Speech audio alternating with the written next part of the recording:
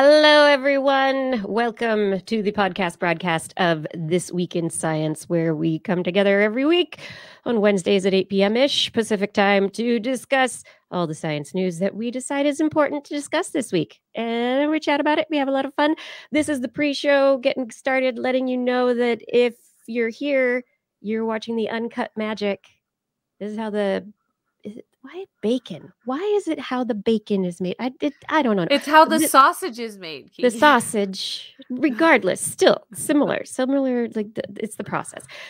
Editing will happen. It's the thing that when you find out about, then you don't want to eat the thing because you're like, that's how they make it. This is more like how the cookies are made. Like it's a joyful experience. You like cookies, and you want to watch this version of it, and you want to sample the cookie dough. It's just them talking. Cookie dough, raw cookie dough. It's okay, really. No, I mean the eggs, iffy, whatever. But yeah, it's the flour more than the eggs, actually. Yeah. Last of Us. I know. Anyway, we're gonna start the show, and the podcast version will be edited. So just keep that in mind as we get going. Hit those likes, hit those subscribes, hit all the buttons that are not really buttons, but just little icons on your screen. That's what we want you to do right now, because we're going to start the show.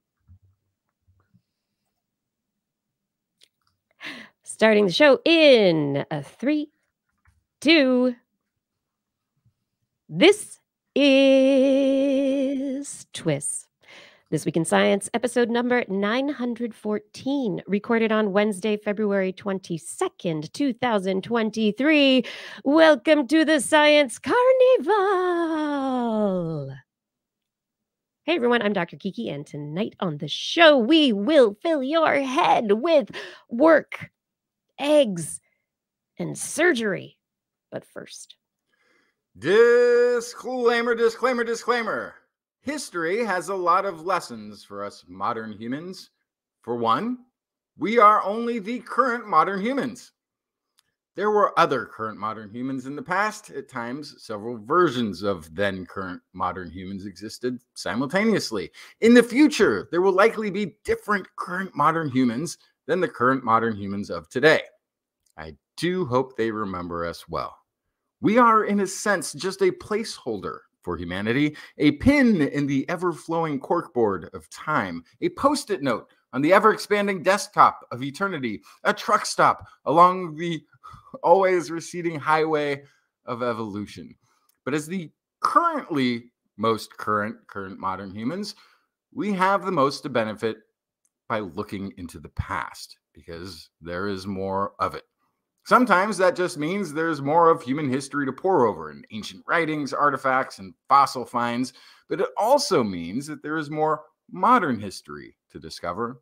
Recent advancements and discoveries in science from the most productive period in scientific history, the history we like to think of as This Week in Science, coming up next.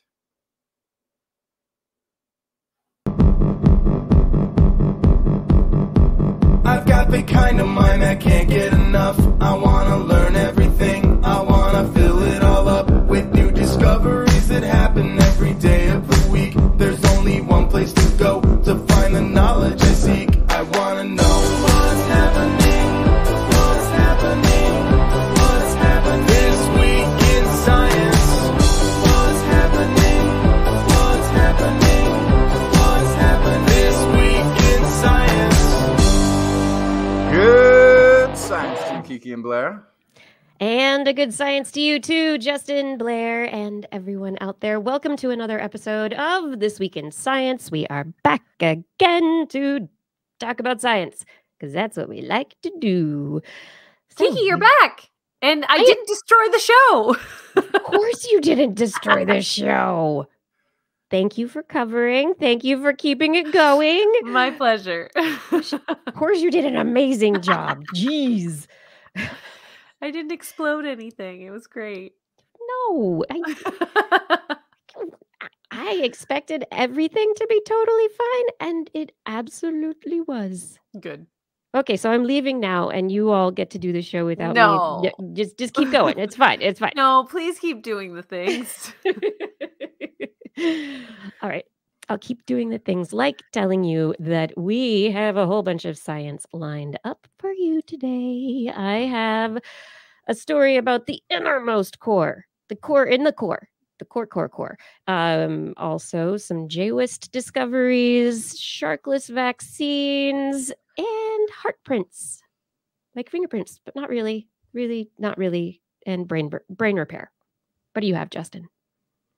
I've got a 4-day work week. Is it worth it? Yes. Another reason Da Vinci was an amazing guy. Volunteering for cranial surgery in medieval Italy, and why if you're a student, you should actually be sleeping late. It's actually better for your education, right, and your future outcomes. And we'll talk more specifically about this, but we're not talking about kindergartners. So this is universal, because you're right. Most of these studies in the past are like, whoa, what do the young children think about the young? Are you saying you're trying to bring child development science into how we run schools? Interesting. What an interesting idea. Can't wait. Certainly are not including that in our program, which, if you would like to subscribe to it, is found on pretty much every podcast platform that is out there, the ones that you know and love. And if you look for This Week in Science, you should be able to find us. We are on Twitter, Instagram, Twitch, and Mastodon as @TWIS Science. And we broadcast live on YouTube, Twitch, and Facebook every Wednesday, 8 p.m. Pacific time, for all of you who are out there. But if this is just a lot of information, go to our website, twis.org, and you can find a bunch of things there, like show notes and links and all these ways to subscribe. So on with the science. Wait, I brought stories. Oh, good gracious. I could go, I guess. Hey, Blair, what'd you bring? Oh, Rachel. Maybe you can edit this and put one piece where the other piece should be, and then this is going to be me saying, and Blair, what's in the animal corner? Oh, I'm so glad you asked.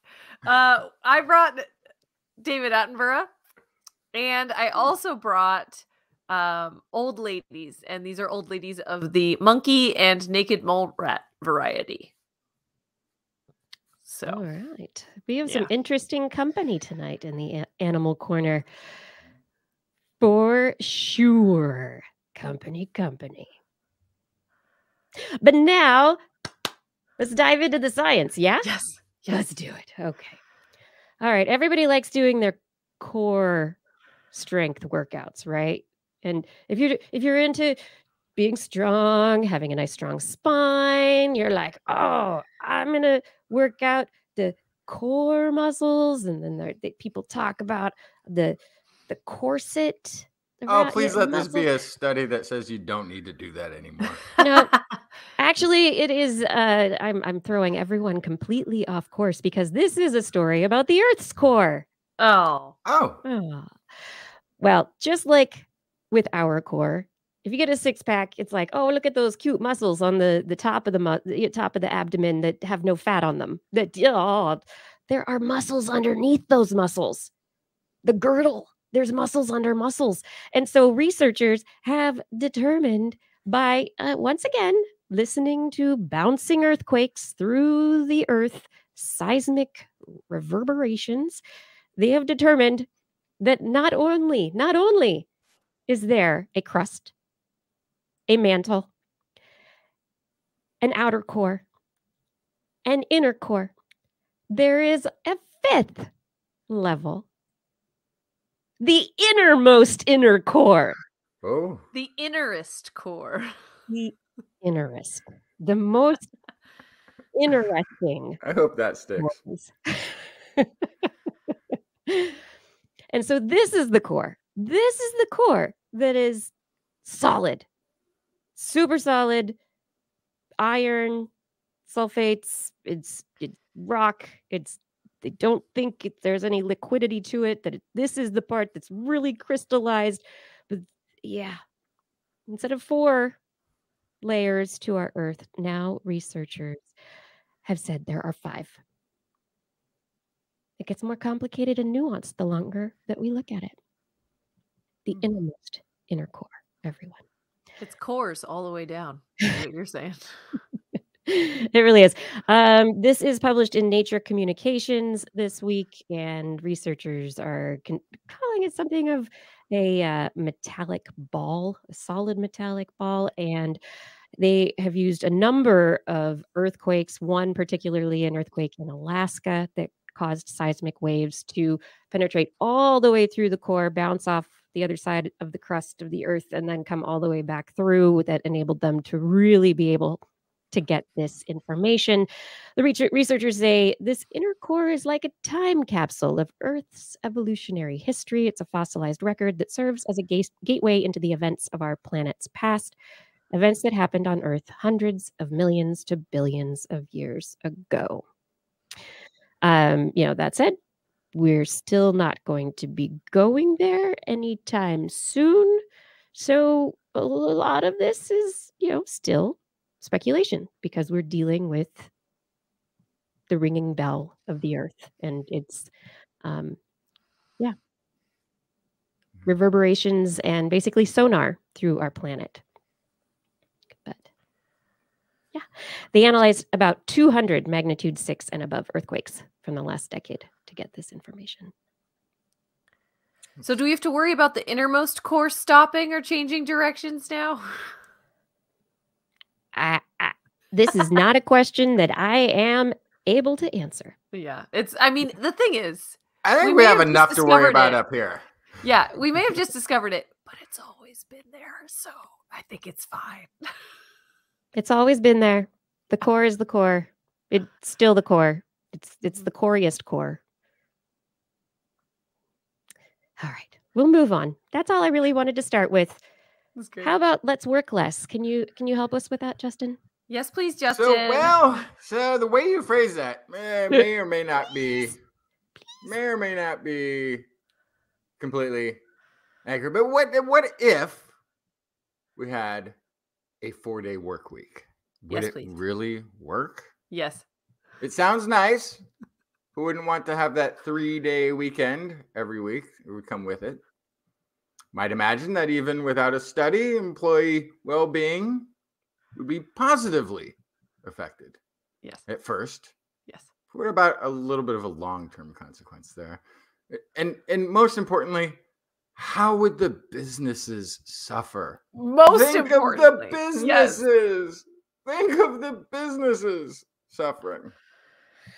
61 organizations in the UK with around 2,900 employees in total committed to working a 4-day work week. All staff, every level, with, importantly, no fall in wages for a 6-month period.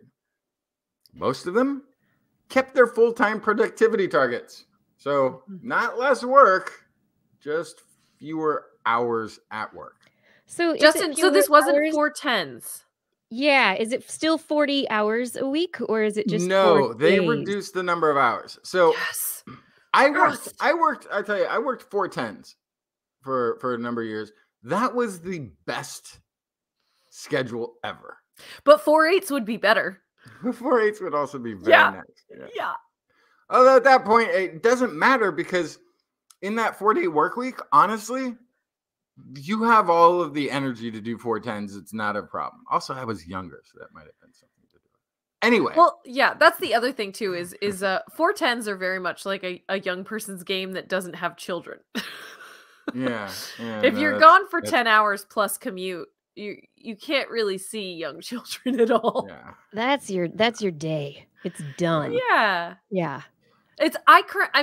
Sorry to derail, Justin, but I have a 980 schedule, which is amazing. So I work 9-hour days, 5 days.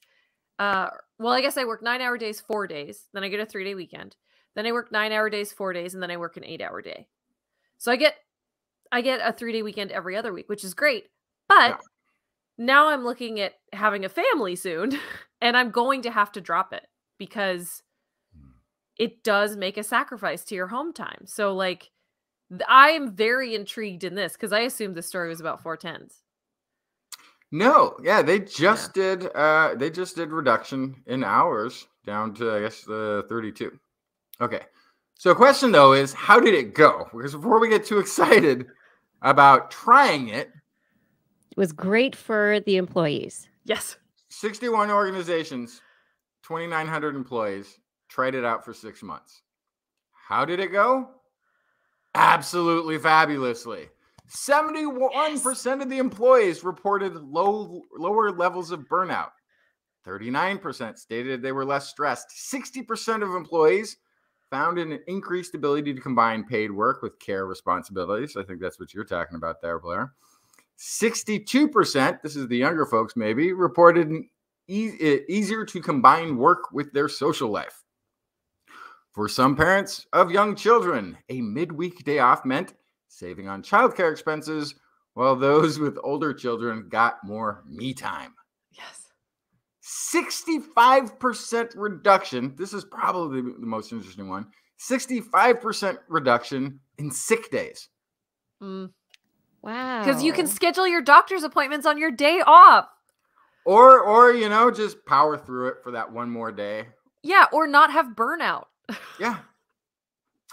57% less employee turnover, which is a big percentage, but it's I don't know what the number of people being turned over. So it might have only been a few to begin with from the previous 6 month, the previous year's same 6 month period.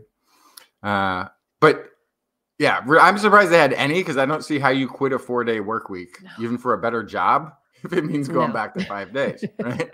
Like, there's a better opportunity over there, more money and everything else. But yeah, they want more hours for that. That's not good. Some companies stopped work completely for the 3-day weekend, while others staggered their staff to create a reduced workforce over the period of the week. Company revenues barely changed. They increased by 1.4% on average over the 6 month period, which, I guess, depending on what the projections are for a company, it might be great, it might be terrible. I don't know that one. But it must have been okay, because 56 out of the 61 companies that participated say they intend to continue with the 4-day work week. Research for the UK trials was conducted by a team of social scientists from the University of Cambridge, working with academics from Boston College in the US and a think tank called Autonomy. Companies involved ranged from everything from online retailers and financial service providers to an animation studio, local fish and chip shop. There was a consultancy company that apparently really, really liked this participating. Housing, IT, skincare, hospitality, marketing, healthcare, a broad grouping of companies. The only ones that had sort of any complaint, I guess, was, I don't know if it was the animation studio, but what was described as the people who had more creative jobs enjoyed taking more downtime at work. It was sort of like that helped the process of creativity, right? and to get into that flow state, or to have that. Yeah, and so for them, they were like kind of like probably not like complaining loudly because they got the 3-day weekend, but we're saying like the condensed amount of work that they needed to put out was not as favorable. They didn't like that. They like being able to take a 3-hour lunch and think about something. Yeah, I mean, I think the one aspect of the work culture is just how much work is expected by particular deadlines. And so if you are going to that 4-day work week, are people still able to get the same amount of work done? Are they, or like you were mentioning with the creatives, are they more likely to have it feel more stressful because they feel like they don't have the same time for that creative process that they need? Yeah. So perhaps this is the kind of thing that could be flexible depending on the career or the person. Yeah, absolutely. And I think part of what's going on here too is with that 3-day work week, it seems like there's reported less stress, less burnout, more time for social engagement, whatever. People are coming back without a Monday. Because regardless if you ended the work, nobody comes in on Friday or nobody comes in on Wednesday or whatever, it basically eliminates the Monday where you're coming back and you're dragging yourself to work to start this whole week thing over again. I get the sense that they're just jumping in, and then the Friday where everybody's checking out by noon, everybody works through their Friday and doesn't have a Monday. I don't know.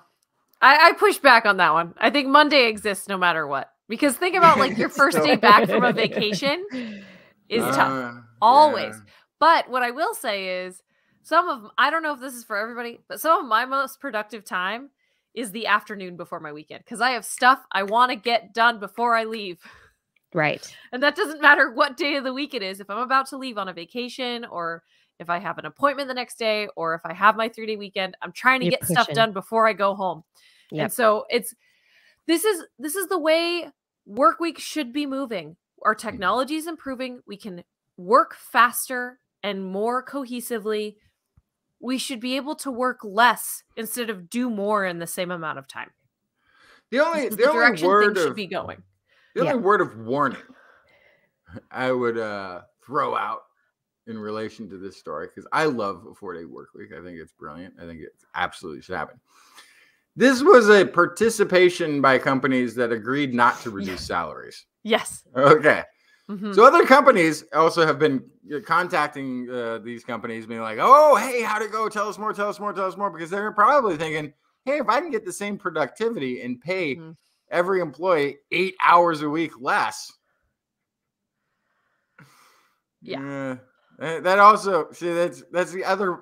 It's sort of like how automation sounds like it's going to make your life easier, and then it turns out it just means you can't get a job in your industry anymore. Or it means that you have to do more because it makes everything more efficient. Yeah, it just depends on where that efficiency is taking place. If it's what used to be your job, it's terrible. So, but if your goal is to stimulate the economy, giving people more free time just gives them more time to spend money on things.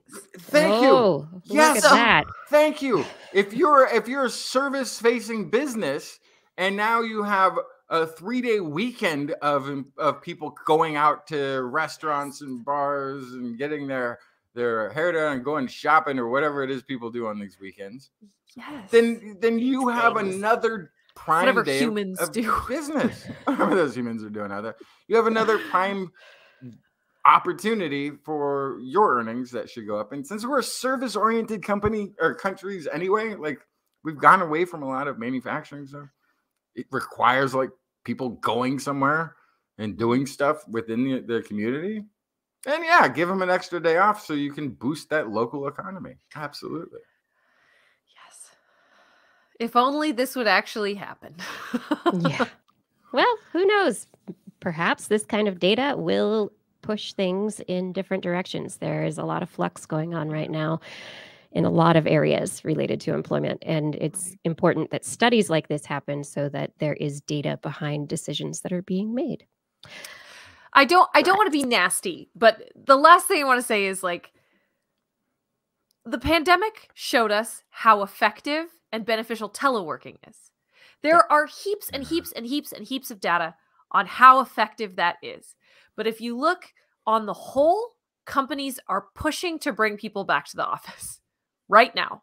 Yep. And so I would love to think this is going to do something. I'm really hoping, I'm really like clenching both fists and hoping that this will go somewhere. But I can't help but see what happened with teleworking and go, nah. I try to be an optimist. I try not to get jaded, even though there's a lot to be jaded about. But let's talk about like goodness in the world. Blair, oh my goodness, you have such goodness. Yes. Hey, do you watch nature documentaries? Either of you? Oh, yes. They're good. Scientifically speaking. Oh, not just based on the producers and the... Yeah. Okay. Watching nature documentaries makes people more interested in plants. potentially provoking involvement in botany and ecology. So there have been studies on things like Blue Planet, Planet Earth, all these other kind of documentaries in the past, and how it changes our behavior, what we're Googling for, what we're donating to, and it has an impact. So in particular, researchers wanted to look at what it does to plant species, because about 40% of plant species that we've identified are under threat of extinction. But there is a cognitive bias in humans called plant blindness or plant awareness disparity, which is basically just walking around and seeing something green with leaves and going, yeah, that's a plant. Yeah. And so while we're generally concerned with endangered animal species, threats to plants are harder to recognize and address, especially since, yeah, that's a plant. Plants receive less than 4% of federal funding for endangered species, despite being about 57% of the endangered species list. Wow. So knowing that, they focused on the 2022 BBC documentary narrated by Sir David Attenborough, of course, Green Planet, to look whether this documentary promoted plant awareness, which could ultimately increase audience engagement with plant conservation programs. It was watched by about 5 million people in the UK. I'm sure it's also on streaming devices and has been seen by many more people than that. But specifically, the study was looking in the UK, and the documentary featured a diversity of plant species, looking at vegetation from tropical rainforests, aquatic environments, seasonal lands, deserts, and urban spaces. And the program also talked about environmental concerns directly, talking about monoculture, deforestation, and other threats to plants. So then they explored people's online behavior around the time of the broadcast. They noticed the species that appeared on the show. They looked at the time they appeared on the screen, and then they extracted Google Trends and Wikipedia hits for the same species before and after the episodes aired. And so 28.1% of search terms representing plants from the documentary had peak popularity the week after the broadcast of the relevant episode. Almost a third of Wikipedia pages related to plants mentioned in Green Planet showed increased visits the week after the broadcast as well. So Google and Wikipedia showed that people were looking these things up. So it at least was increasing awareness and interest in these plant species. So in this study, they indicate that nature documentaries can, in fact, increase plant awareness among audiences and suggest that viewers found certain plant species particularly captivating. So much like there are certain poster species for endangered species, as we talk about sometimes, they can actually use this information to leverage specific plant stories and plant species to raise money for plant conservation. So they can use this kind of for a next step as well. But in the end, those documentaries are doing good. They are adding awareness to people who might not have it in other ways, even for plants, not just animals. More plant documentaries. Yeah. That's what we That's need. pretty interesting. I would also encourage people, especially if you've got a garden outdoors, but even indoors, go find out what your local native plant species are and plant those. You know, Yeah, I'm very excited about getting rid of the invasive English ivy that is around my house and trying to plant native berry plants and native ferns and all sorts of native plants this spring as we start heading in. Yeah, and Yes. if this is something that's kind of interesting to you, you don't just have to watch Green Planet over and over. You could actually go to natural history museums and learn about plants there. But also, if you want to learn about the specific plants that are where you live, you can often find guided hikes in parks near you. You can find nature programs at museums or gardens, or sometimes even at kind of at plant stores, right? Sometimes they'll have at a nursery, they'll have actually educational programs there. So there's lots of opportunities for you to hear compelling stories about plants and learn more about them. Not to mention the app Seek. I feel like I just discovered that kind of recently, and it's been so fun to just be like, that's what that's called. That's what that's called.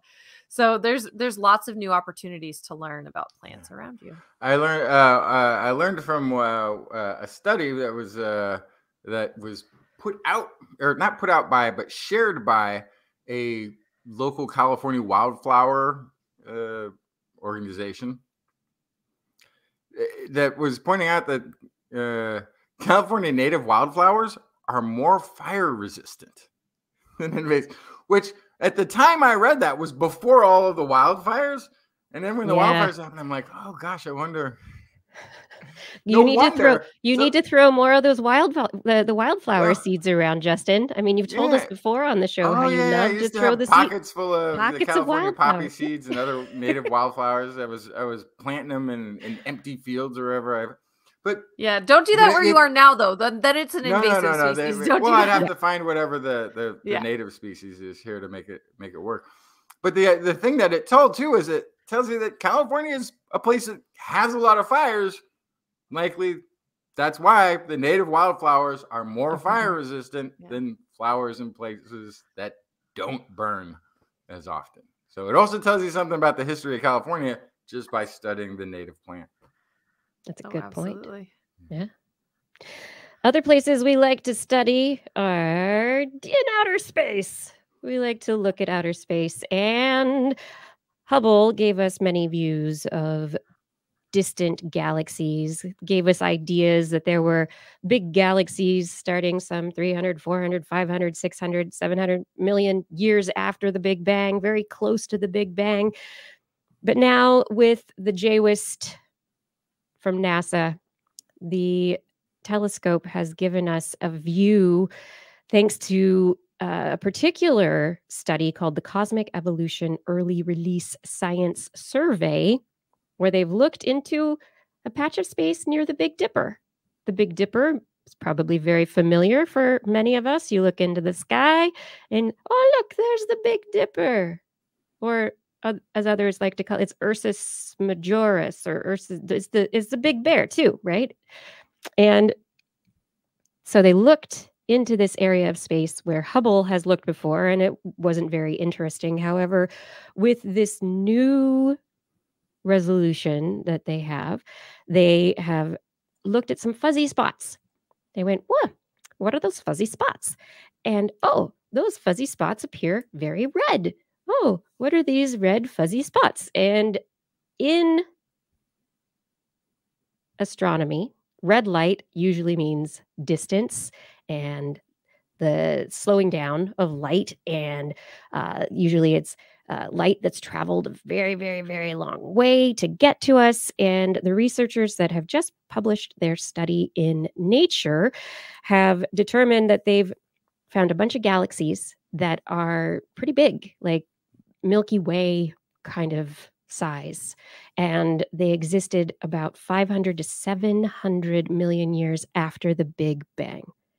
And this is one of those discoveries that if you're in the astronomy community, having the data for it, people are going to say, this is going to rewrite textbooks.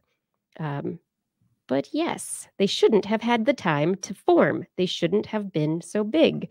They shouldn't have all the stars in them that they have. And because we have a device that's in space now that has clearer imaging and can look further back and get through dust and be able to really see that infrared spectrum, they're able to determine these possibilities that there are these big things way back when. So is that when they shouldn't be there because it's too soon in the early universe? Does that just mean that the early universe was earlier than we think it was? Right. That things may have coalesced that number a lot. Has been pushed back a few times. It has been. And with Hubble, and there are lots of, there are galaxies that have been found earlier than we expected. And so this is not the first time that this kind of discovery has been made. It is specifically the first time that the size of the objects has been so large this far back or this early in our universe's history. So if we keep our current model of how things formed in the early universe, that means the universe may be older than we think. That's an interesting question too. And somebody, Harjar in the YouTube chat says it's moving away from us. So we also have to consider the expansion of the universe, but I'm sure they've taken that into account as well. But it is a very tantalizing question of, did things start earlier than we think? Or do processes at the early stages of the universe, are they different than the way we think they are currently?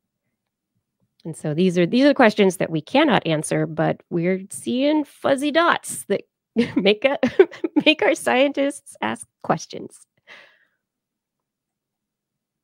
I like fuzzy dots. Fuzzy dots, do they make you ask questions?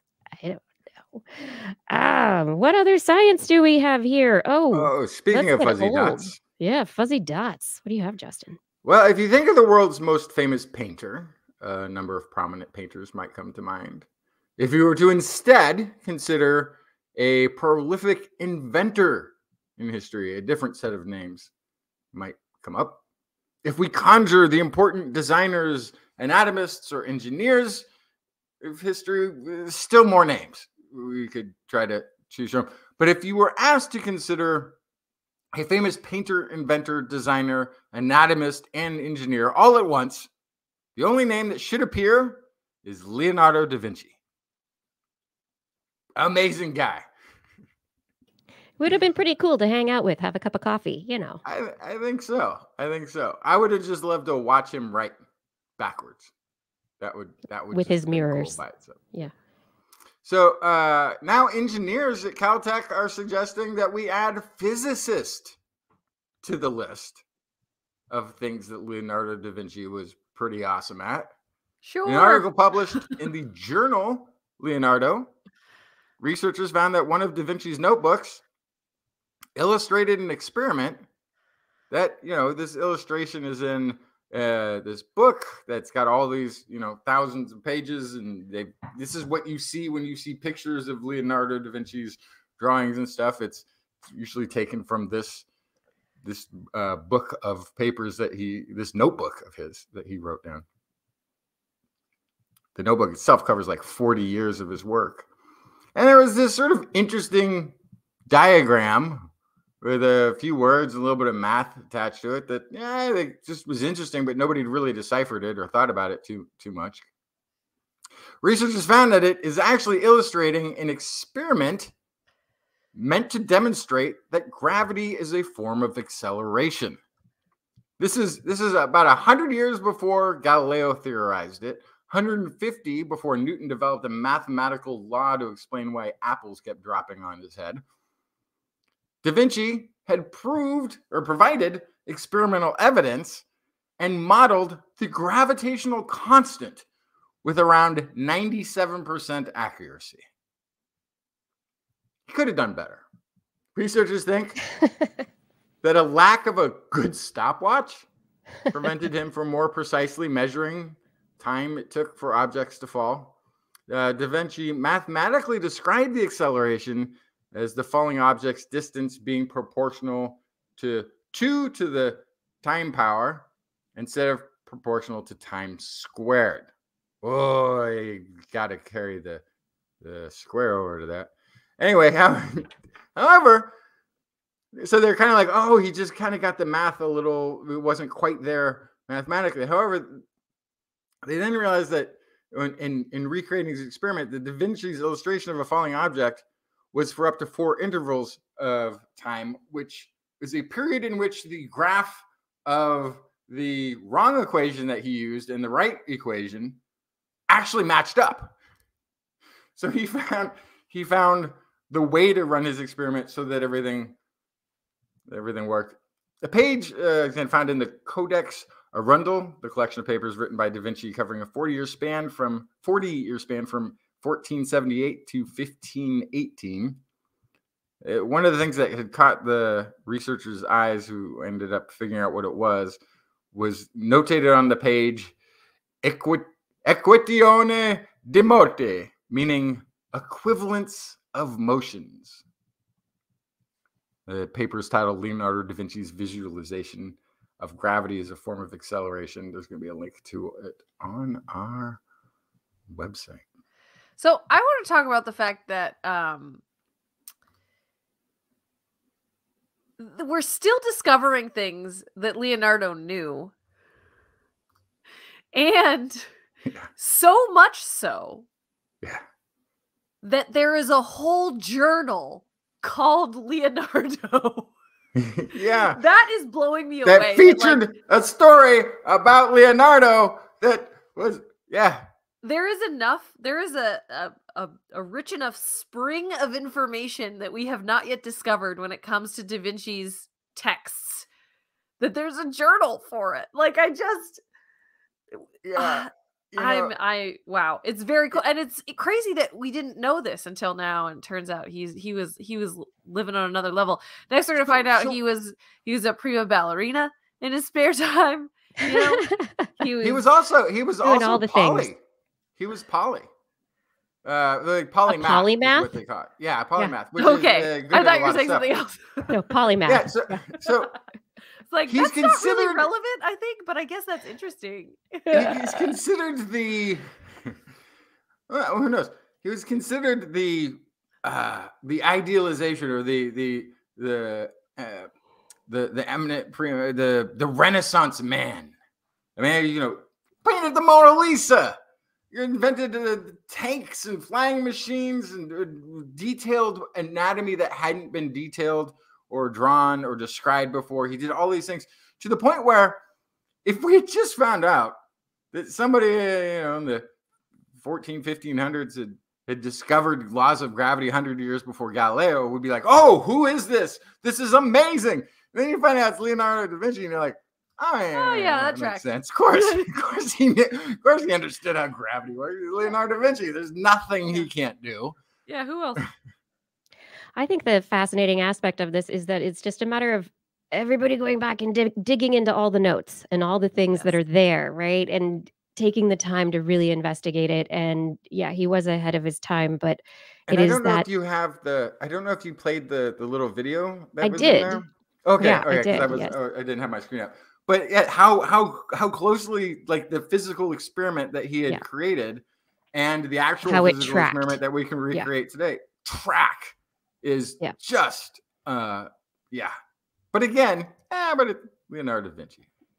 If it was anybody else, we'd be like, who is this person? Oh, we got to vault their name up with the others because now we have a first father of gravity and da da da da da. Oh, Leonardo. Well, it's all good. He was a good dude. Came up with lots of neat ideas. We just didn't write them all down at the right time. Or he didn't. A couple quick stories to wind up this first part of our show. Squalene. Do you know what it is? It's shark oil. Oh, yes, Blair. It is. Never have guessed it. It has to do with their buoyancy, I think. Yeah, it is shark liver oil specifically. It comes from their livers, and it is one of the main reasons that we still hunt sharks, that we fish for sharks, is that we use squalene as an adjuvant for vaccines. And there are synthetic versions, but they don't work as well a lot of the time. And we're trying to make more synthetic versions of squalene. And in a study published last week in NPJ Vaccines, researchers have synthesized and tested 20 new squalene-like compounds. And they tested them in a dish with mouse cells and then human cells. And then they also tested them in real mice. We haven't put them in people yet. But they determined that depending on the number of carbon atoms, apparently squalene itself has 30 carbon atoms. There's a particular compound which scientists have access to that's beta-farnesene, and it has only 15 carbon atoms. But because of the beta-farnesene, they're able to work off of that and build new structures and different structures. And they've been testing them, and they found some that actually did better than squalene itself, others that did worse. They tested against the H5N1 flu in mice. And they found after 2 immunizations, the mice were able to make antibodies against H5N1, which is bird flu. Yes, not a nice flu that we're all worried about right now. And hopefully, sooner rather than later, we'll be able to stop hunting sharks for their liver oil. Nice. And be able to synthesize these compounds in a lab and have more effective vaccines than we currently do. That's great. Yes, we're getting there. And then also as a researcher who's involved in this general area of science told The Scientist, they said that these kinds of trials also help us understand how adjuvants actually work, like the mechanisms of the adjuvants at play that help to accentuate the impact of the viral particles that you're giving, these little tiny antigens that we deliver in our vaccines. Why do adjuvants work? Why do we need them? Why does our immune system like that double, triple hit at the same time? I would have assumed that would have already been worked out. Yeah, me too. But that's like that is. But we still use eggs to make vaccines too. Right, big hammers. It's a big tool. It works. There we go. Well, but we don't really know all the little details. Yeah, there's a lot of that people assume we know why we do things, and the reason that we do things is because it worked. Yeah, I don't know. Speaking of things that works, this may be the part of the show that we should probably edit from the radio version. I don't know, but YouTube's probably not going to like it because researchers have been looking at an object that they found in a place called Vindolanda.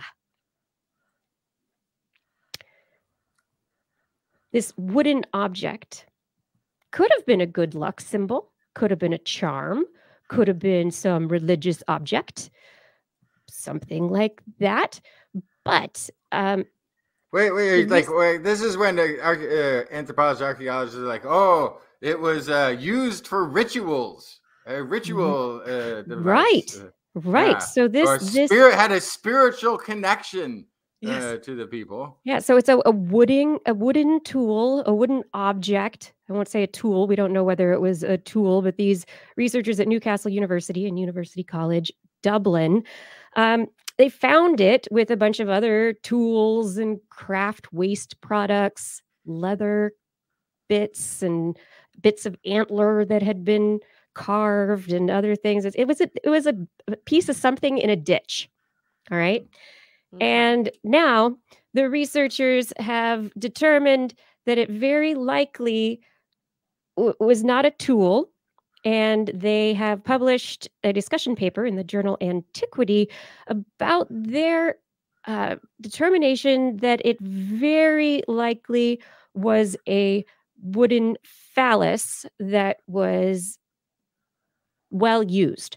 It could have also been used as a pestle, like for a mortar and pestle for food grinding ingredients. Maybe it would have imbued the ingredients with magical properties. Unlikely that you would need to have crafted it in such a detailed way. Yes. Well, except that there's lots of cultures that use the imagery of a phallus to signify things. So I could see how it wouldn't be a crazy leap to say, well, maybe you made this mortar and pestle situation look a particular way to signify things. I could see that. I could buy it. This makes more sense, though. It's like the most obvious answer is usually the correct one. Right. And one of the options, another option they discussed in their paper, is that it could have been attached to a statue that people, it might have been worn down because people touched it as a good luck action as they entered a building, and maybe it became unstuck from that statue. And it's wood, you say? It's made of wood, but they do have their primary hypothesis that it was a sexual implement. Right. Both ends were well smoothed. Yes.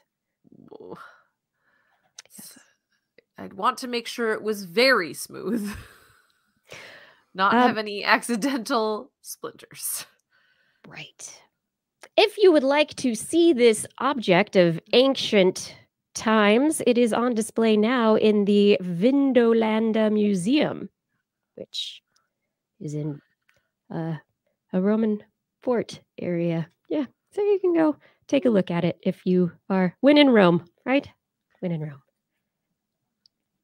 You know, it's one of the things that is curious. Like I'm surprised we haven't found more examples of this. But maybe we have, and they just weren't as detailed.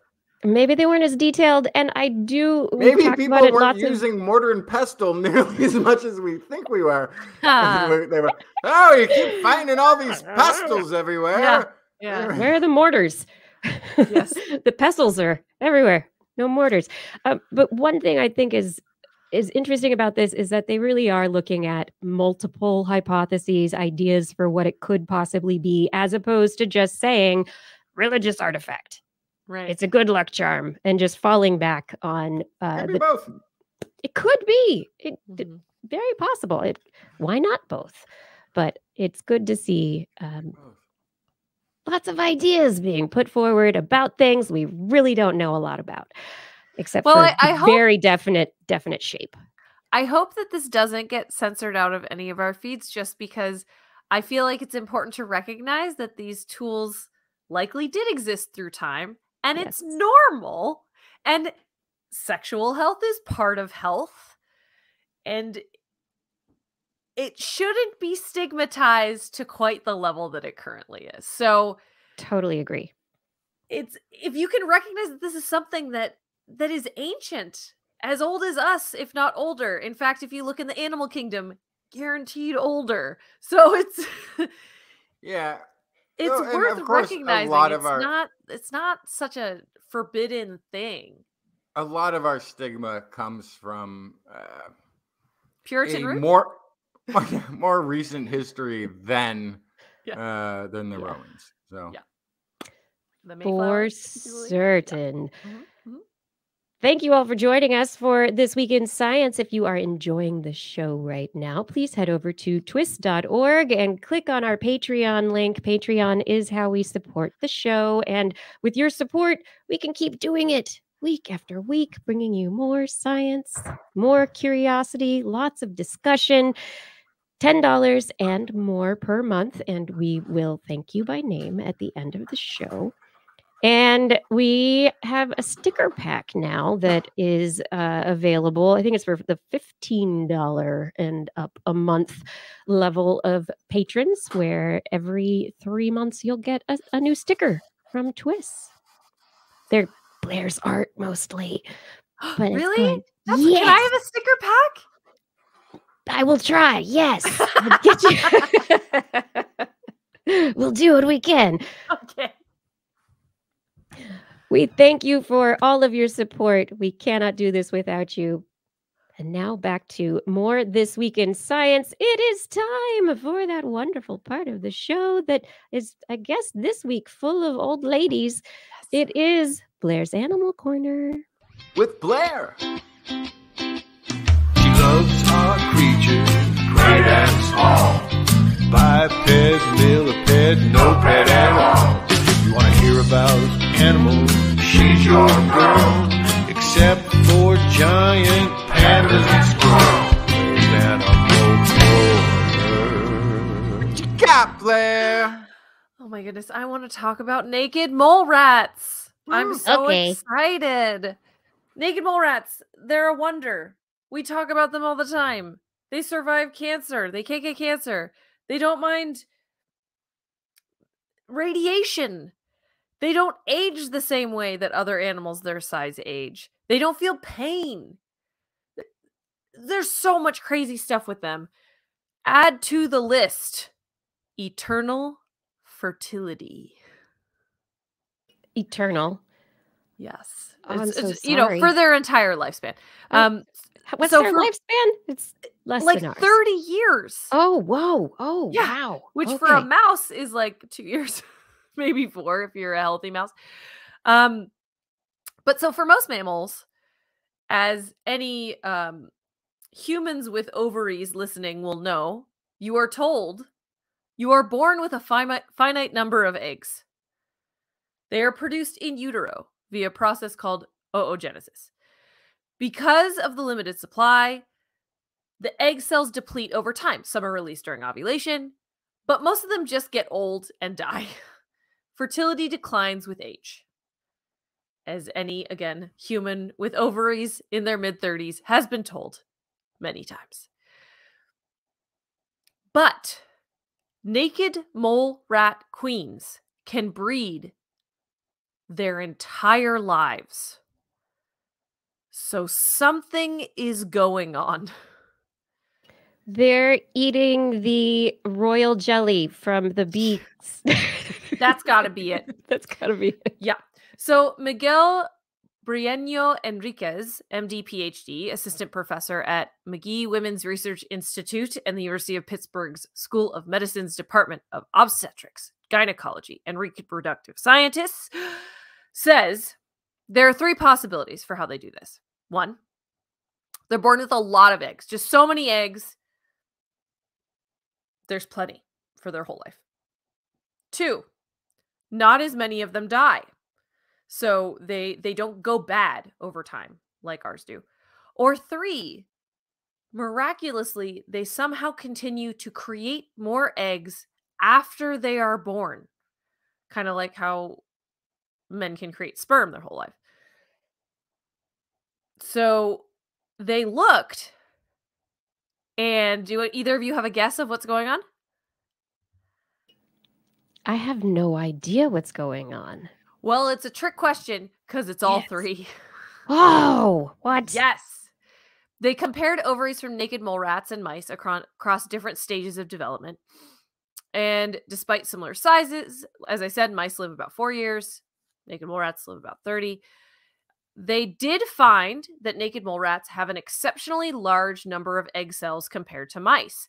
They have about 1.5 million egg cells, which is 95 times more than mice the same age. This is at That's a 8 lot. Had a days good old. head start. Yes. So at 8 days old, already amazing head start. Also, the death rates of these cells were lower than in mice throughout their lives.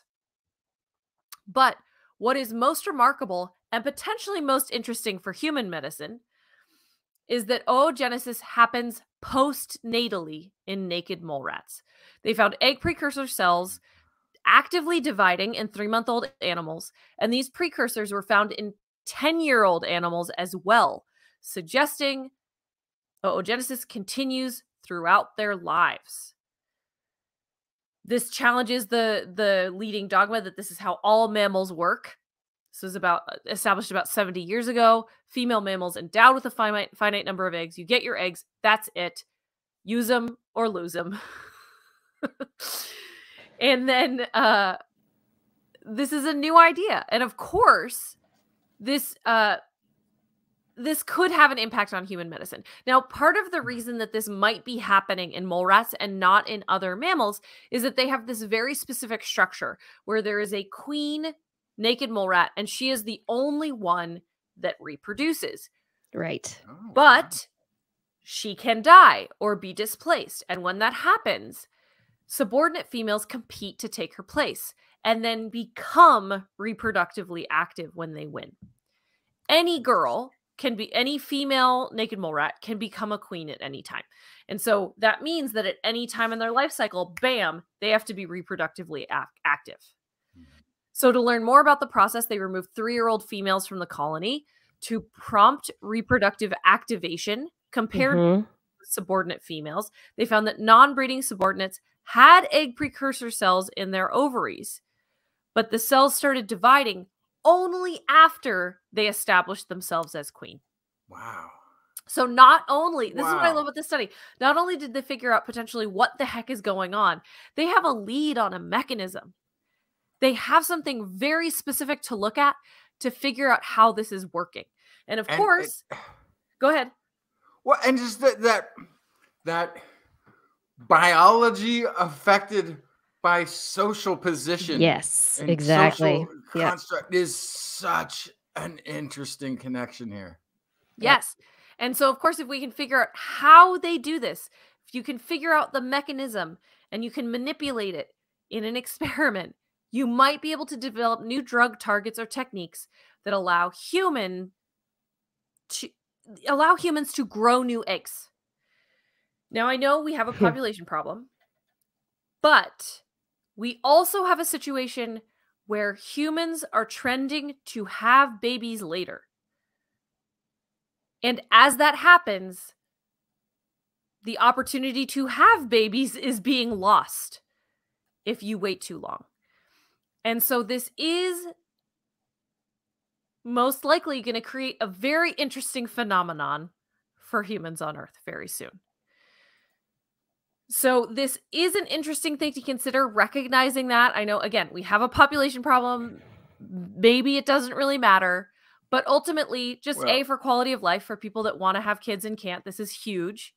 But also B, to recognize that this might actually be a societal problem, and more on that to come in my next story. Okay. This could be a potential solution to that problem. Not to mention, ovarian health influences cancer, heart health, and lifespan. So if you can understand what's going on in the ovary, you can understand oogenesis better, you might be able to also use these indicators to improve ovarian health. And that by improving ovarian health, you're improving female health. It's holistic in nature. And understanding the whole cycle, it could have social repercussions, because if we're talking about something like stress from hierarchies, from social situations, causing cortisol responses, causing changes in progesterone, estrogen, all sorts of hormones that are present in our bodies, all of it ties together. And maybe it won't just have health effects for understanding the ovary, but also humans. Yeah. Across the board. And I'll just throw a note too. Having a even slightly higher percentage of the population that has a trust in science or trust in their medical caregiver, not a bad population growth. That's true. Absolutely. Absolutely. More of that. Yeah. Now speaking of this kind of phenomenon that we're facing where humans are overall trending older, there was a study this week on rhesus macaques in Cayo Santiago, which is known as Monkey Island on Puerto Rico.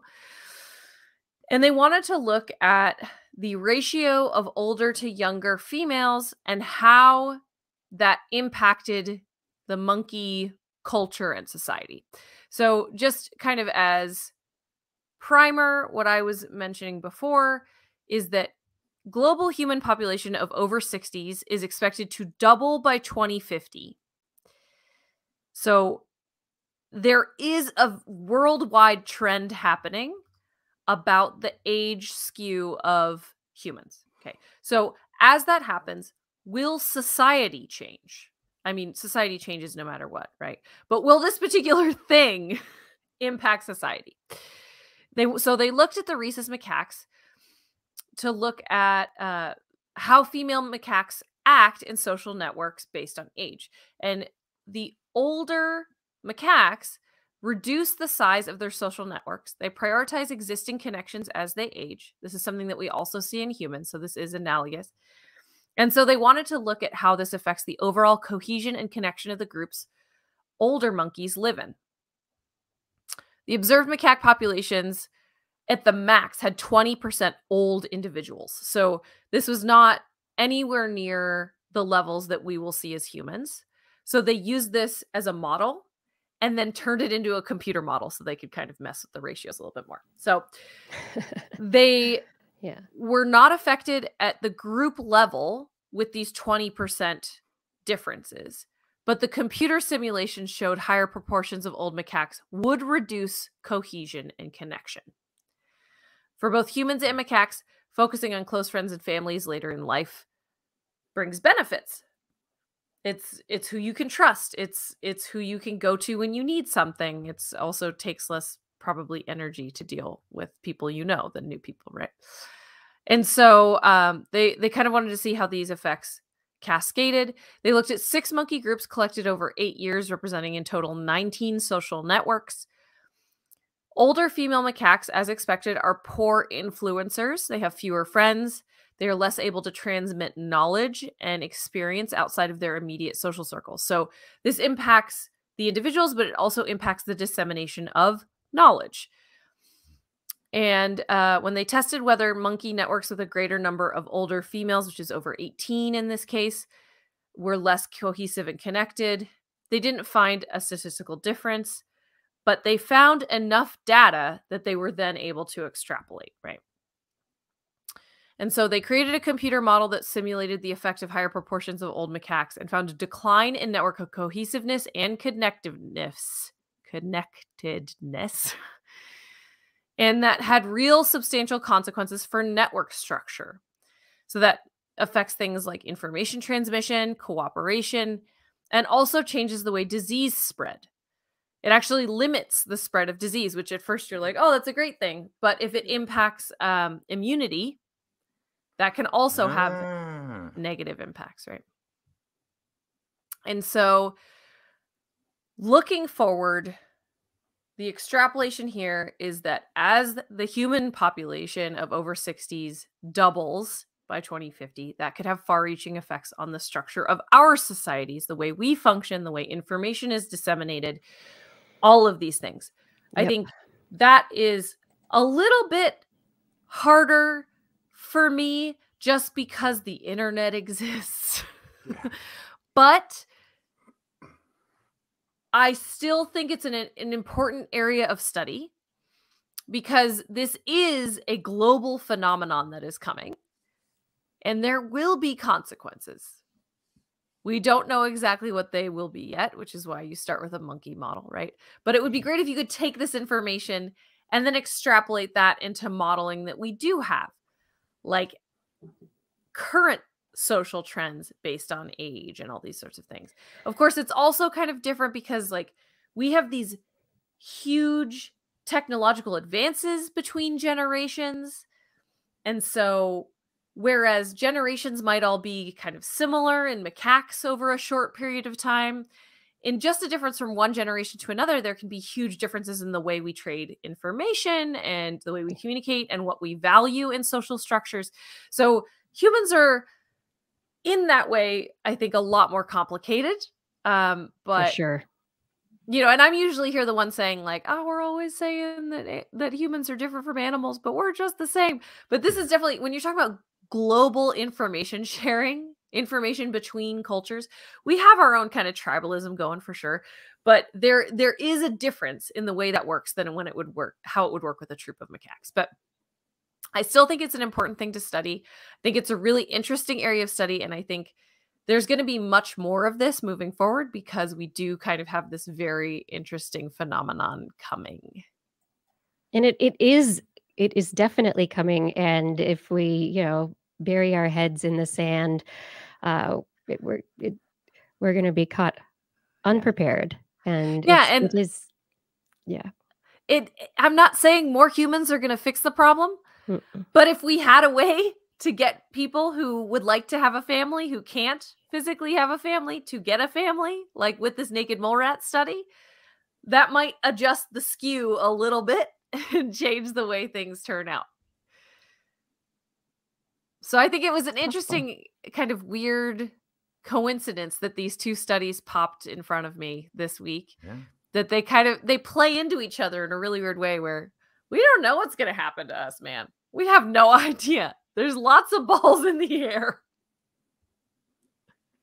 There are a lot of things for us to be concerned about. And yeah, it's been interesting over the last couple of years, knowing that there is this skew, especially among Western nations, toward aging populations because fewer people are choosing to have children.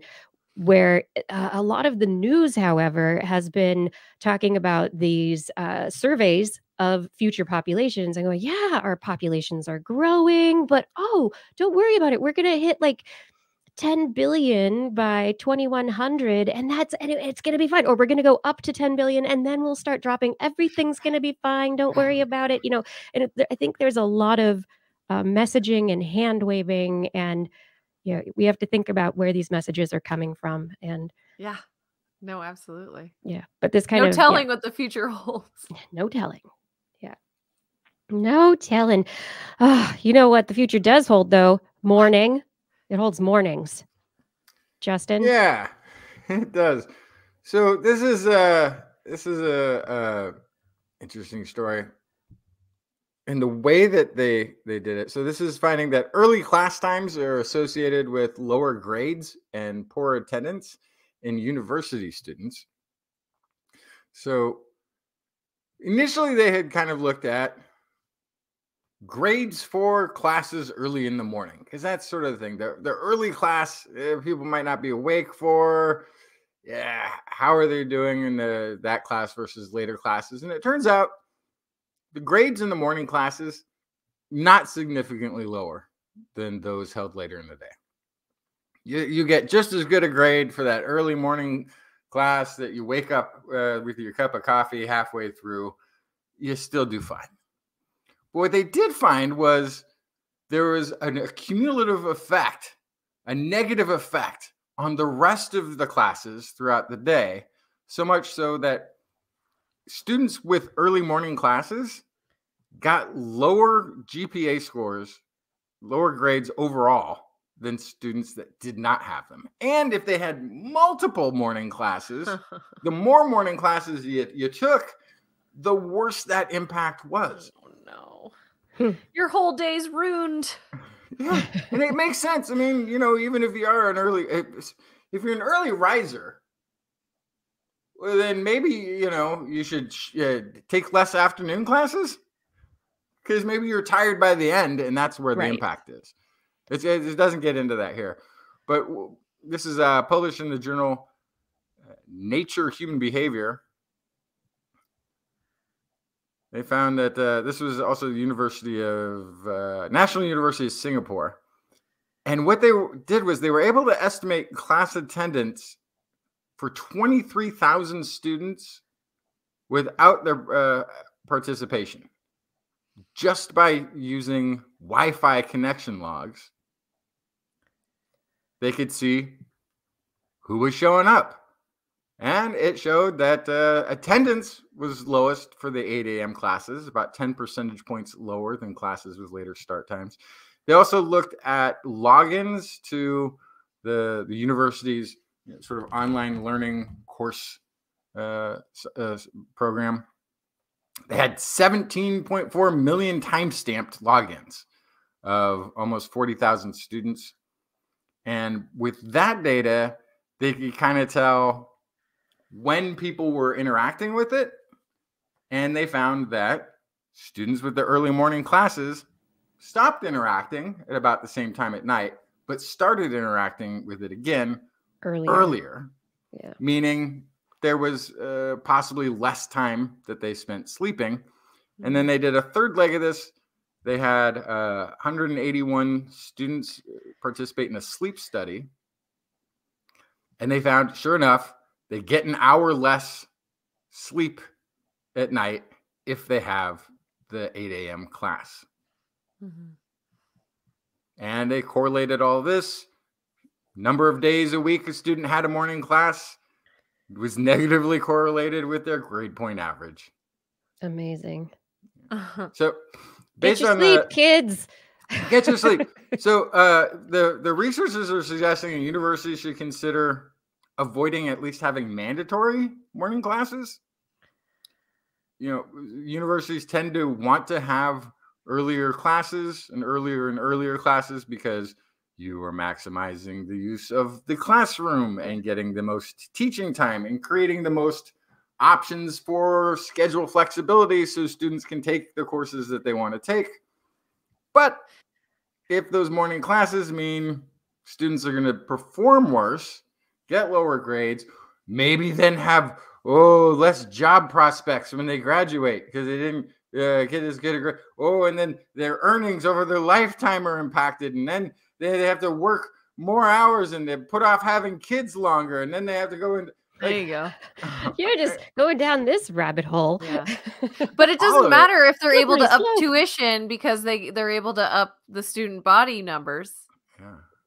So it's, you know. Well, they say the universities also point out the universities. Most universities already have the ability to sort of assess how their own attendance is doing by using just the Wi-Fi login portion. They can see, not maybe necessarily track grades that go with it this way, but they can see how their own attendance is affected just by looking at their own Wi-Fi connection logs. I'm going to say that it's a great measure. It's one that they can probably very easily use, but you go into class, you get there, you get your Wi-Fi turned on, and then you fall asleep in back to class. That's so. If you're sleeping through class. Yeah. So good. Oh yeah, it was the other thing. What was it? The sleep study students. There were a third of the time they woke up too late to have made it to their morning class on time. That's the problem. No, You have an even 8 if a.m. class. You have to get to the class in time. That's like, Yeah. how that's early part do of you it. have to wake up to get over there? Job. But it did make me wonder, like, the thing that they didn't look at in this study, the thing they didn't look at is how many people are like, I'm a morning person, so I'm taking all morning classes, but then also tagged on an afternoon class that they shouldn't have because they're a morning person and they should have gone home early and gotten to bed early if they're going to get up early. But the they really problem is wanted those college- They didn't look at classes. that. They College have to take is it. not conducive to early bedtime. No. That's the other No. problem is I'm a morning Yeah. person, but I fell asleep in 8 a.m. classes all the time because I was up late because that was the culture of the space I was in. The culture of the space you're in is also very much determined by the fact that you're no longer in the structured environment where people would usually tell you when to go to bed, or you need to go to bed because the rest of the household went to bed, or whatever it is. Right. And you had a set, also you had a, before you get to university, you usually have a set morning schedule. You get to university, one day your classes start at noon, the next day they start at 8 a.m., the next day they start at noon, and there's nobody telling you Super to stay up, and your inconsistent. peers Yeah. are staying up later because I'm free of Well, partially parental oversight. because teen brains want to stay up later and sleep late. that's So also part that of it, means the yeah. second you remove the constraints, your brain's like, I want to be up now. So now we just have to convince professor brains Yeah. and university administrator brains to do what's in the best interest of the brains that they have decided to nurture as their career Yes. and start everything later. Science says, let's do it. But what if they were volunteering, Justin? Oh gosh, this one. Yeah, so sometime in 6th to 8th century, a woman underwent skull surgery to scrape a hole into her skull. And it was done willingly, apparently. Procedure went well. So much so, she apparently decided to do it again. Multinational group of researchers in the UK, Spain, France, Italy, and the US have discovered these skull modifications after detailed observations of a Longobard cemetery, Castle Torsino in central Italy. The Longobards, I don't know if we've talked about them on this show before. This was a Germanic warrior mercenary at times, barbarians they were called sometimes. They went and they took over parts of Eastern Austria and Hungary and were in charge there. And then they invaded Italy, invaded Rome, failed, tried again, failed. And then Rome fell and they invaded again. The people were like, actually, you're the only ones who know how to use swords and maintain order. Why don't you come move to our village? Why don't you come to... So the elites of this warrior culture started getting invited to occupy territories in Italy to help maintain order. So it's this interesting, and then they integrated like pretty quickly into becoming just Italians. So why is this woman volunteering to have holes in her skull? Yes. Why? I thought you were going to say, and she was dead. So, no. TWIS So she survived. volunteered while she was dead. Yes. So this is the thing. It healed. The bone showed signs that this scraping away of skull bone material to make little holes in the top of the skull healed up. So she survived. At least for 6 months, because that's how long it takes to do the minimum healing that they saw. So it was at least 6 months. Could have been a year. Could have been 2 years. Could have been many. They did some sex and age determination here. That's how they determined this is a female skull around age 50. So further analysis. Fairly long lived. Yeah. Although there's some, when we talk mortality in oldie times, there's some data miscalculation that's common in that we tend to count infant mortalities and youth mortalities that don't happen as often today in the mortality in the average ages of ancient peoples. There's nothing that really prevented people of oldie times from becoming old, except unless they got an infection and didn't have antibiotics and then died immediately. But this is the other thing. There's no antibiotics. This is open skull surgery. Right. Yep. Medieval Italy. No antibiotics. No, I don't even know what they could use for painkillers and anesthesia. Very strong whiskey. Yeah, exactly what I was Grappa. It's Italy, so grappa, right? Yeah. So scanning electron microscopy, they did some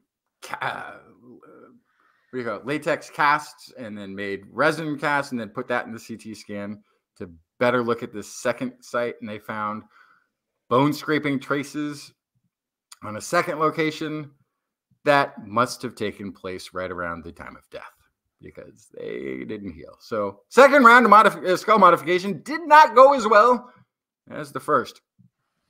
The gravesite of this woman is in a central location in the cemetery of elites. There are wealthy grave goods, gold, bronze brooches, and combs. So this was a wealthy woman of some status within the community. So taking that into consideration, they don't think this was a form of punishment or an unwanted procedure, but rather a voluntary attempt to receive some sort of a therapeutic outcome. So the exact reason for the surgery is difficult to discern. Plenty of reasons why a woman of medieval means might desire to have a hole in her skull, but none of them were forensically obvious. So it's trepanation is the act of... with turtles? No, trepanation. No, trepanation. Thank you. Trepanation. I was like, what do turtles have to do with this? Trepanation is the act of scraping holes into a human skull. It was practiced at times in the medieval days. There are actually an amazing number of examples of this. I kind of went looking into it. There's areas around this medieval time and much later where you can see communities that have 10, 15, 20% of the skulls that we find have evidence that holes were made into the skulls. This was apparently a pretty common procedure. There's some Greek and Roman texts that document it as a medical procedure. What's interesting, though, is there's no examples of it being used to relieve pressure from a head wound. That's what I would have thought, that maybe she was having headaches and needed to relieve. They decided there was swelling in the brain, or so that could be. It could be headaches, right? Because that wouldn't show. Evil spirits. They had to she was having Could be seizures mental and they had to illness, release evil spirits. I don't know.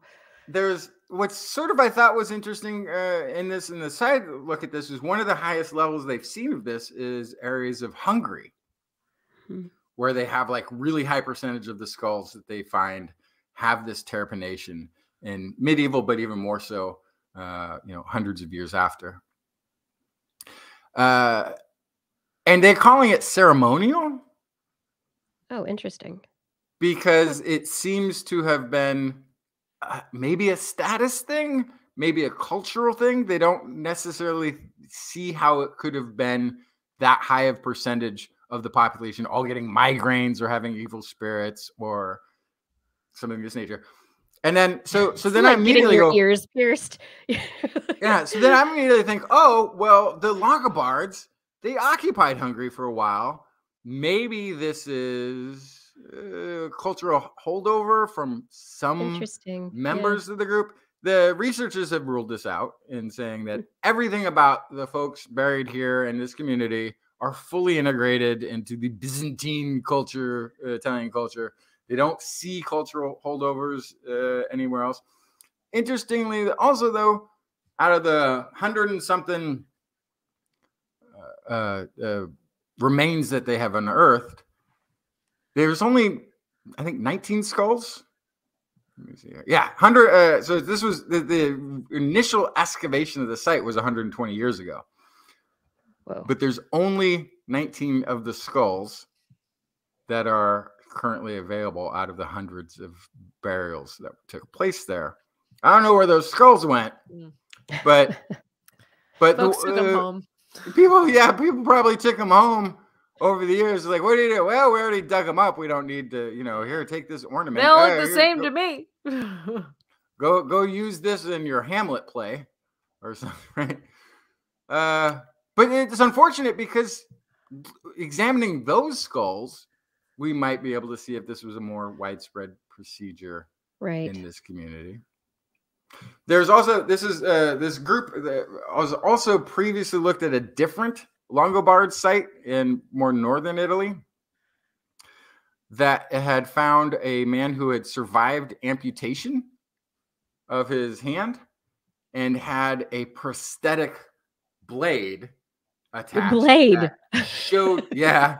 I'm not gonna get a hand. I'm gonna have a knife. I will shiv you. At least they chose to bury him with his prosthetic blade, which had a strap on it that could be tightened with his teeth. This is Evil Dead then, right? That's right. What this is. He traveled in time, right? So there you go. And he had survived the amputation and the bone wear around that prosthetic blade had shown wear from extended use. Yeah. So this was a community that was he a butcher? Like, I need to know. Right. He's like, oh yes, he's the best prep cook we have. We must he's a fencer. Chopping broccoli. He's even better at fencing. But this is, it's another example of what seems like really kind of advanced medical abilities for this culture of barbarians. And then the thing you think of is, well, this was also warrior culture. So they spent a lot of time fighting for territories that they were taking or getting hired to take or what have you. So I kind of thought of this as the intersection between athletes and sports medicine, where athletes get all of these injuries that, a lot of them that normal people get too, but because they're really important to get them back out there, there's a whole lot of focus from the medical community on repairing the knee or the ankle or treating this or that. And so maybe they just became medical experts because people kept getting sliced up and they just had to figure out how to keep them alive long enough and get them put the prosthetic I can never steal your hand back, but I'll tell you what I can do. Right, but we're still just seeing a small number of these, and so it could be that a small number of people do have great immune systems, and they fight off bacterial infections, and they do great, and they survive, but a lot of them just died, and we're just not seeing them. Yes, of course. There's that. Of course. Yes. Well, speaking of not wanting to die, Yes. researchers at MIT have been working on how to model people's hearts. And so, in their most recent work that they have just published in Science Robotics, which gives you an idea of what kind of a heart I'm talking about here, these researchers took advantage of the pandemic and staying at home to work on their modeling of synthetic hearts. They used 3D models of patients' hearts. So they scanned people's hearts, took 3D models of them, and then 3D printed these hearts so that they could then try and model the fluid dynamics and the flow of blood through the hearts. And so there are sleeves around various parts of the heart and the fake aorta, these synthetic printed things that are kind of like blood pressure cuffs that could be inflated and deflated to mimic the pumping of the heart. And the people that they were specifically looking at it have been diagnosed with aortic stenosis. And normally aortic stenosis is treated by implanting a synthetic valve, widens the aorta's natural valve so that more blood can flow through. But this could be a situation where, in the future, doctors 3D scan your heart. They make a 3D model of your heart and aorta. They test it to see exactly how your stenosis, your particular stenosis, is influencing fluid flow, and then design a new valve for you specific to your personal problems that can then be implanted.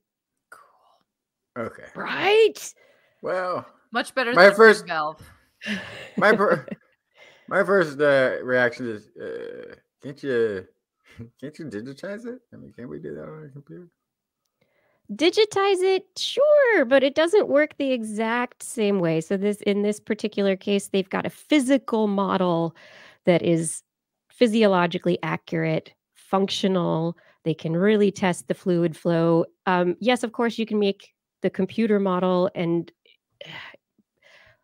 but maybe you're going to get things wrong. And so until they get to that particular point, maybe these physical models are going to help them really understand how blood flows through the hearts, through the interior chambers, how it pools in some places, how it doesn't in others, the individual differences in how the walls of the ventricles and the atria now that you've described it, work.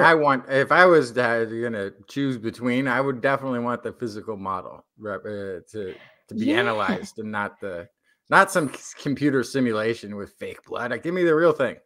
Yeah. So they're not taking these 3D model printed hearts and putting them into people yet. But perhaps this is something that will eventually be able to develop a more accurate 3D tissue model of a heart. Maybe this will develop beyond just understanding how they can fix little parts of hearts and become a real help to people who need heart transplants, who need valve replacements. Replace the whole thing. Replace the whole thing. Yeah. Exactly. And 3D also print a whole new heart. Exactly. And user specific, right? Yeah. So it's not just, 6 foot tall white guys' hearts. It's going to be a diversity of anatomies. 100%. Yes. And also you can have a model of what your heart looks like when you're healthy. You can have a scan done of your heart when you're like 20 years old. And then when you go in when you're 50, they can compare and contrast and go, this looks different than it used to. Exactly. So lots of good things coming. Thank you, 3D printing. I really never kind of put these things together. And so it's fascinating to me that, researchers, engineers are starting to do these kinds of things to test valves and valve sizes and types. And how could we do it better? And what could we do? It 3D printing, everyone. It's the future. And my final study for the evening has to do with our brains, our neurons in particular. How is it that our neurons are able to survive for basically our entire lives? We use them all the time. And they're not like, skin cells where they slough off and die. They are well known for being long-lived. Our neurons, the ones in our brains, the ones that stretch down our spinal cords, they live and they live and they live. And they're doing all sorts of stuff. And the doing all sorts of stuff means that they're potentially copying a lot of DNA, and there's a lot of places for things to go wrong and things to break. And so why don't our neurons break more often? Well, publishing this last week in Nature, researchers have been looking specifically at a particular transcription factor that has been discovered. It was discovered back in 2008. It's called NPAS4. Okay, it's special. It's a transcription factor that's really only found in neurons. They don't find it anywhere else. And so the question is, what is it doing here?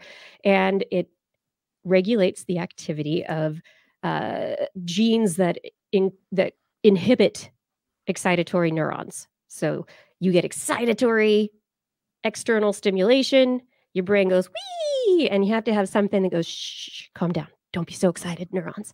And so this NPAS4 is involved in calming things down a little bit or regulating the genes that are responsible for that.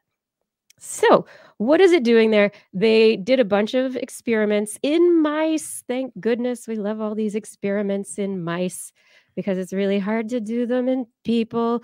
But they decided to look to see what this transcription factor specifically was doing, and they determined that it is part of a complex that's made up of 21 different proteins, and they've called this whole complex a bunch of letters and numbers, NPAS4, new A4. Anyway, the complex binds to DNA where it has damage and makes sure that those damaged sites get fixed. And so when they inactivated the complex, the mice that did not have this NPAS new A4, they died sooner. They didn't live as long. Yeah, their neurons didn't do the work that needed to happen. And so their neurons just deteriorated and they died sooner. And so what they've determined is that in order to have these super active cells in the body that have to live for a long time, they're under a lot of stress all the time, breaking, they need to be fixed. And so there is this really novel DNA repair pathway that's involved in fixing the breaks that happen during the transcription process in our activated neurons. So this is what we've got to make sure is present in the jar containing Blair's brain. Yes. Yes. And I was going to say, before that, can I just drink this? Is this like something I can just... You can. However, first you need the hole. Drill a hole and then inject it in. There you go. Drill the hole in your brain. You should volunteer for that one, Blair. Yes.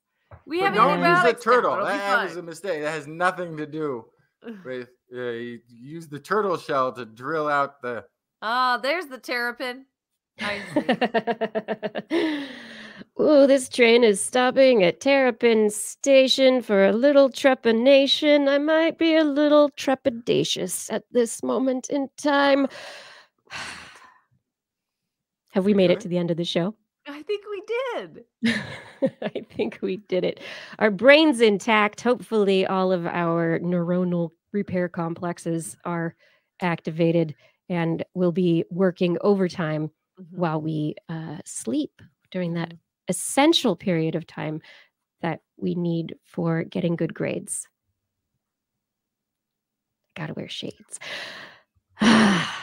Thank you, everyone, for joining us for another episode of This Week in Science. We are gonna be back. I hope you enjoyed the show.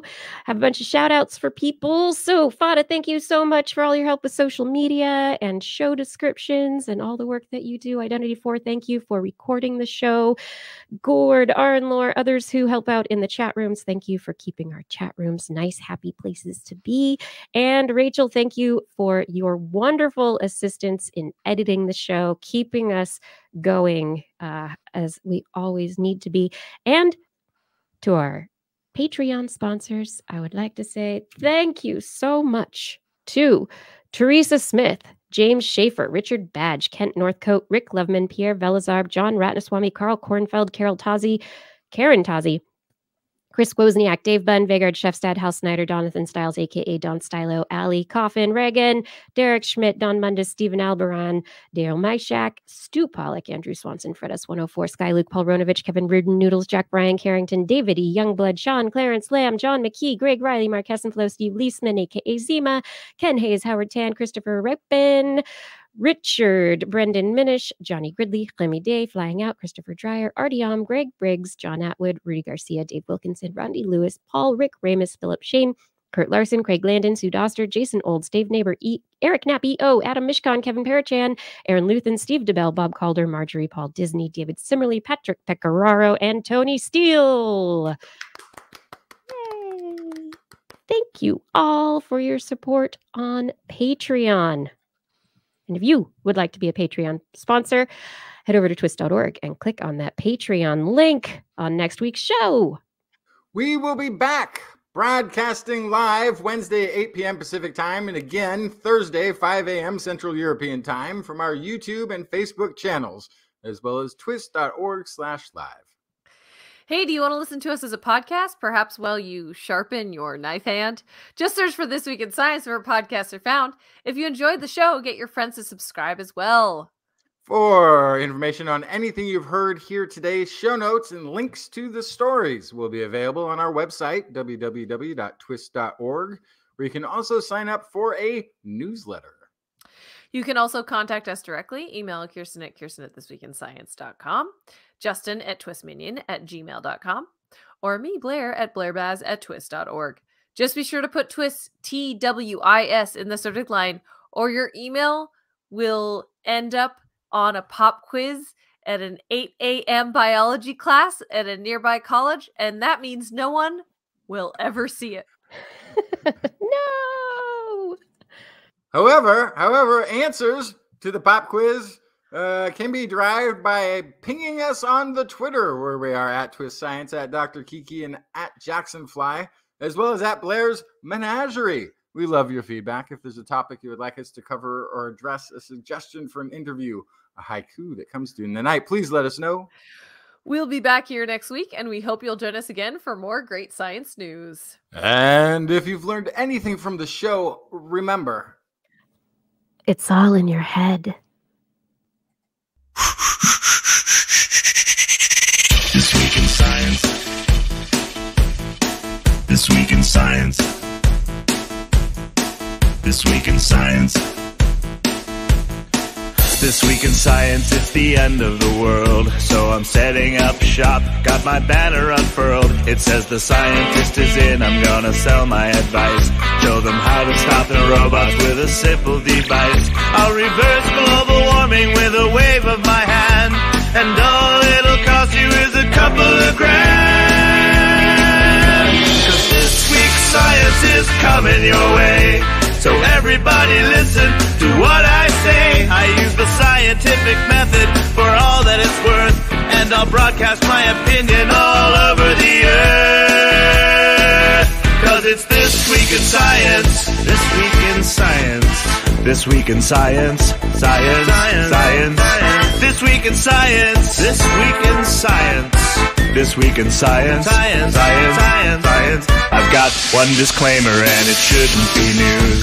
That what I say may not represent your views. But I've done the calculations and I've got a plan. If you listen to the science, you may just yet understand that we're not... Woo, woo, woo, woo. We Woo. have come to the after show. The end of show. Big time woo. Big time woo. Oh, yeah. Paul Disney is saying I should share the haiku that he made.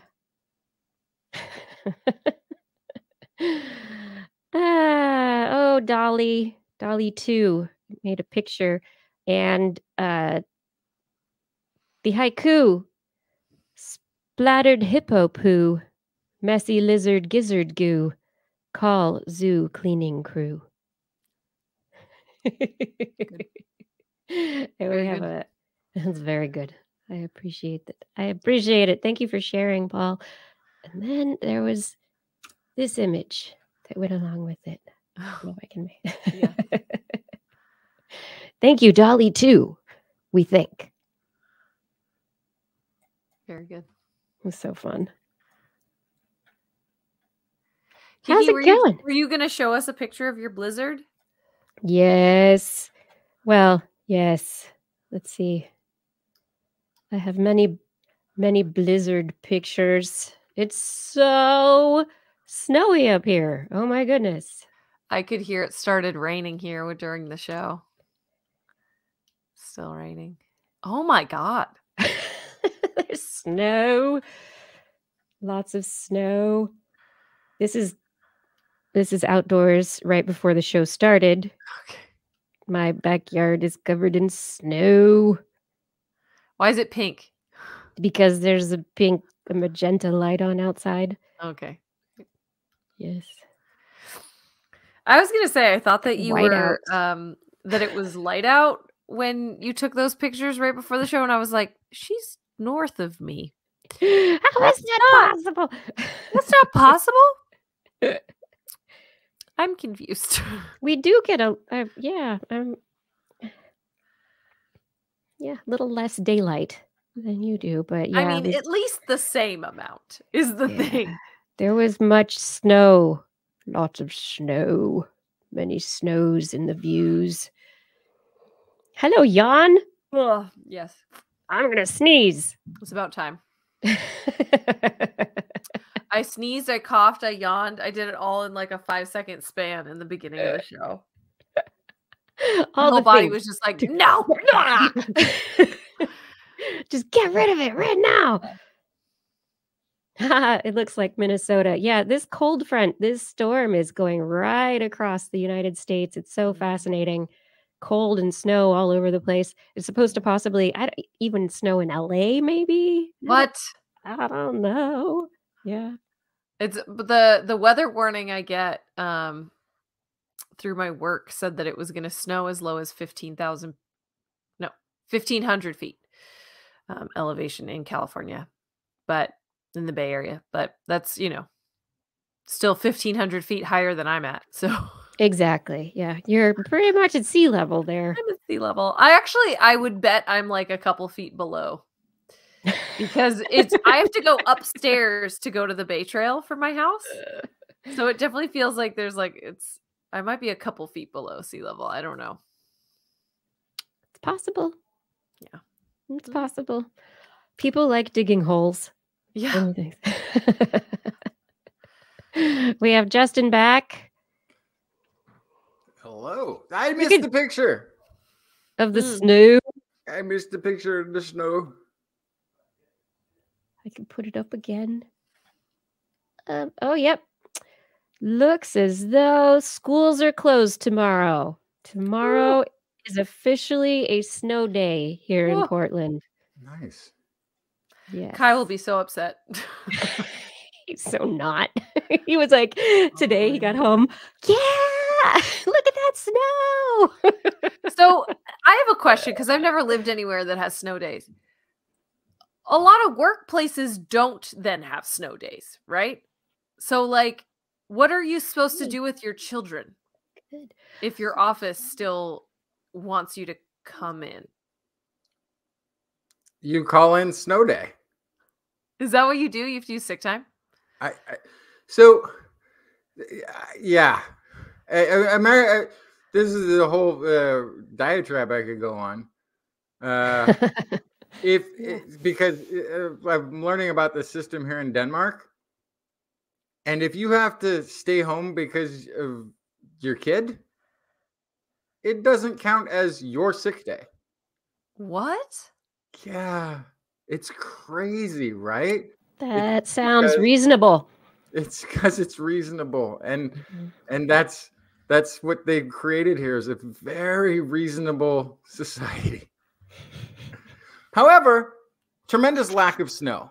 I must say, Yeah. for a winter in Denmark, there has not been the snow that you're getting right now. Yeah. Oh my Hardware God, says it's it's snowing in San Jose. Yeah, what? That is not a place for anybody who doesn't know. San Jose is not a place that is used to seeing snow. No, It's in not called fact, snow, Jose. it's not used to seeing that much rain. If you saw any Either. pictures or videos of what happened during the storm parade a few weeks ago, San Jose's infrastructure is not the best for that. For There was weather. like there were cars underwater in San Jose. Really? Yes. Wow. Yeah. So Oh, humanity. Infrastructure. Come on. Let's get some resilient infrastructure. I mean, I don't want to hear about to do that, you would have to collect taxes. Oh. Hey, you know what country has great infrastructure? We don't want to hear any more Okay. about that. Yeah. Enough. Enough already. Wowzers. Yeah, snowing all over the Bay Area. Very weird. Very We'll see. weird. See if any of it sticks. I want to see pictures of sledding. In Portland, we get the people who like go down the streets on their skis. They're like, yeah, ski time. Nice. Yes. I'm a tired person. Blair is yawning already. Oh yeah. Well, I Yeah. guess then it's time for me to start my day. Say good night, Blair. Good night, Blair. Say good morning, Justin. Good morning, Justin. Good night, Night, Kiki. Kiki. Good night, everyone. Thank you for joining us for another episode of This Week in Science. We hope you have a wonderful week. Have a great night. Enjoy snow wherever you are. Even if you don't have snow, enjoy the idea of snow. Yeah.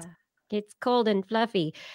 I like my warm and fluffy cat better. But anyway, I'm inside. You're inside. Stay warm, stay safe, stay healthy, and stay curious. We'll see you next week.